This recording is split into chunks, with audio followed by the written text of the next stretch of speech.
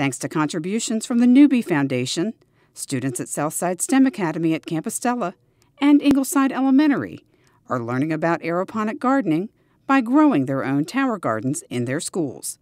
Aeroponics allows for plants and vegetables to grow with water and air without soil.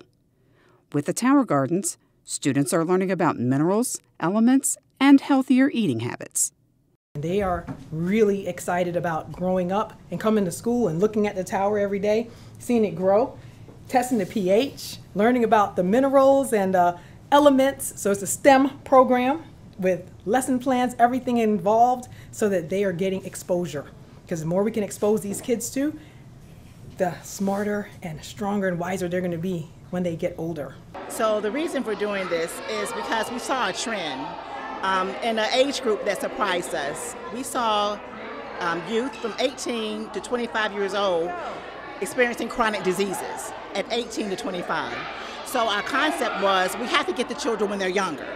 So that is the concept of bringing fruits and vegetables and how to eat healthy and exercising and drinking water so that we can break the cycle. Because if you're experiencing chronic diseases at 18 to 25, I can't imagine what you're going to look like after 40.